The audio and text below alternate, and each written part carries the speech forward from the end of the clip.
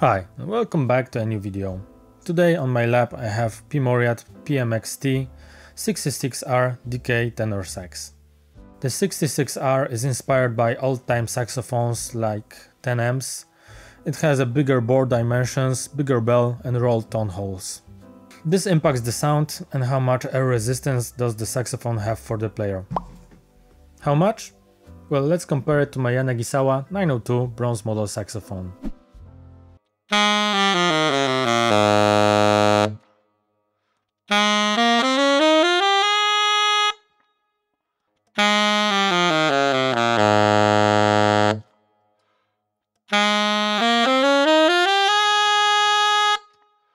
The first thing that you probably noticed is the finish.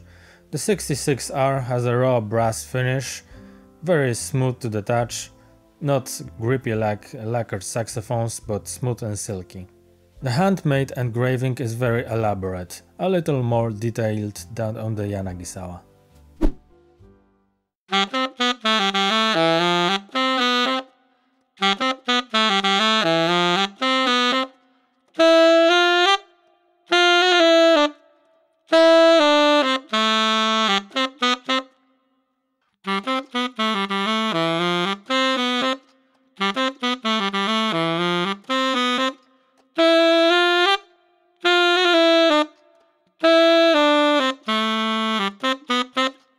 Both saxes weigh about the same, at 3.5 kilograms. They both are handmade professional instruments, they have blue steel springs, high F-sharp key and overall high build quality.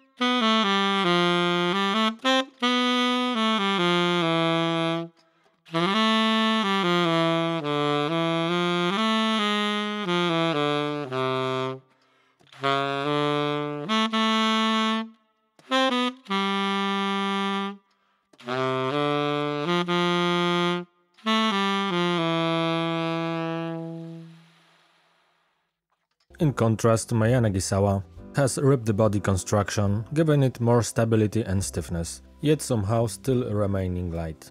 Partly because the brace is not full like on other manufacturers, but is split into different sections. The sound is not sluggish or muted by the excess weight.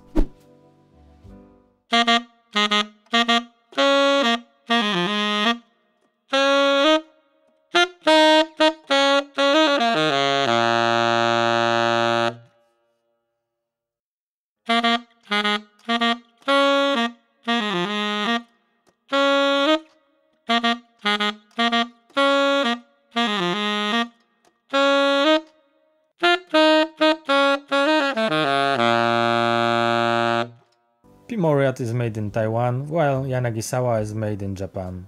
Both cost about 3,500 euros, both come with a case, mouthpiece and basic accessories.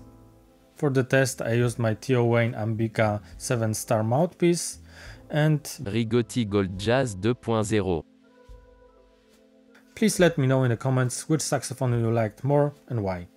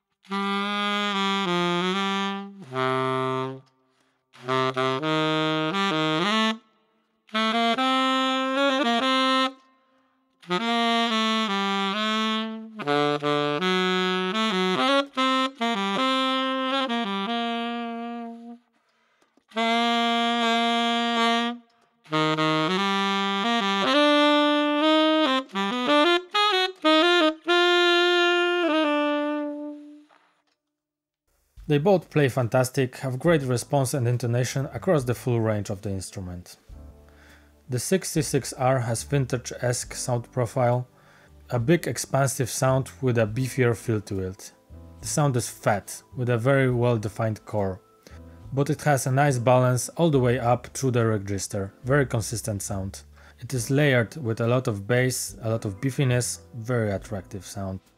Yanagisawa in comparison feels and sounds more modern, it's a little bit brighter, faster and extremely well balanced. Also, I feel more comfortable playing it. Future me here. While editing the video, I noticed that the P.Mauriat was louder and more punchier, and the Yanagisawa in comparison was more smooth and subdued. While playing, this wasn't as much noticeable, they both felt equally loud and punchy. Now, back to the video.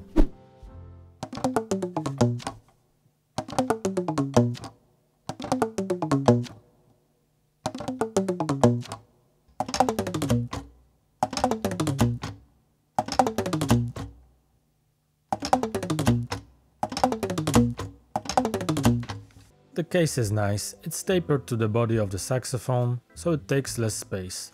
It offers good protection for the instrument, it has a lot of room for things, and the saxophone fits very snugly inside, without any movement whatsoever. It doesn't have shoulder straps, so you cannot wear it like a backpack. So what do I like and don't like about the saxophone? The biggest pro is the big fat sound and the looks. The finish looks stunning. The saxophone is very well made and will probably stay in regulation for a long time. Action is quite heavy. Compared to the very light action of the Yanagisawa, this feels twice as hard. The octave key needs a lot of movement, about 3 times as much as my Yanagisawa, which is annoying. Hands are rotated more outward than on the Yanagisawa, which takes a little time to get used to. And that's all. If you have any questions, leave them below. If you own a P.Mauriat saxophone, let me know about your experiences in the comments. If you want to support me, leave a like, subscribe or even join my Patreon page. All the profits will go into this channel and make me a better player. So thanks for watching and go practice!